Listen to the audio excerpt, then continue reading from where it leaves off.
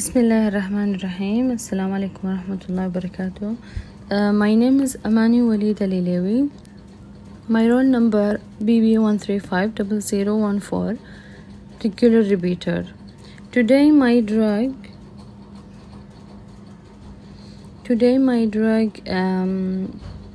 methyl roselinium chloride.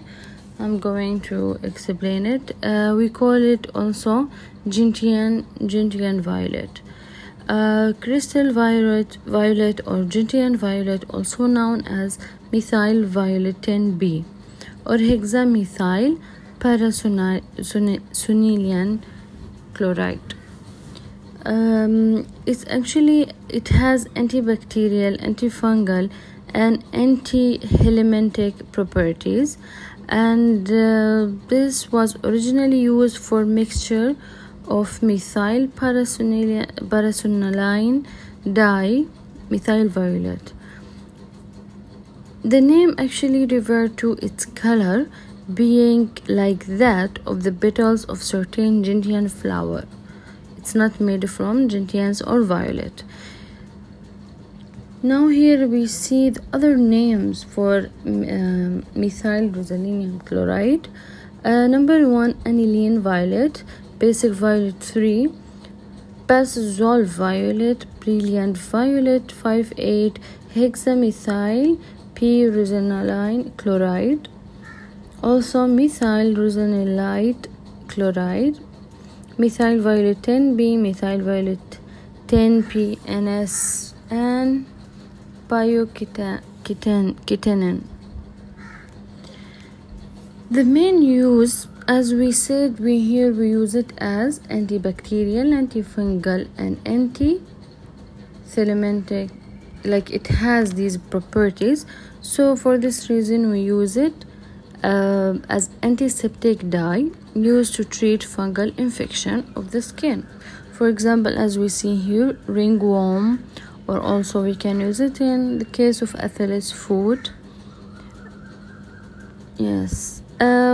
For the original use, all existing product, it contain methyl roselinium chloride, and here, as we see in the pictures, it shows the adverse reaction and toxicity.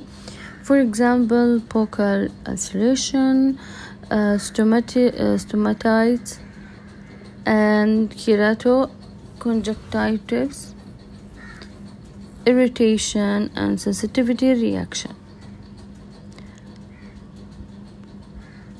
For the next, the alternative brands for our drug today. The first brand known as Hamco Gentian violet. The price will be around $5.89. It's a liquid. Also, we found as a topical. We apply it topically and preferred as the preferred use as an antiseptic dye. The second one, it's Krishna.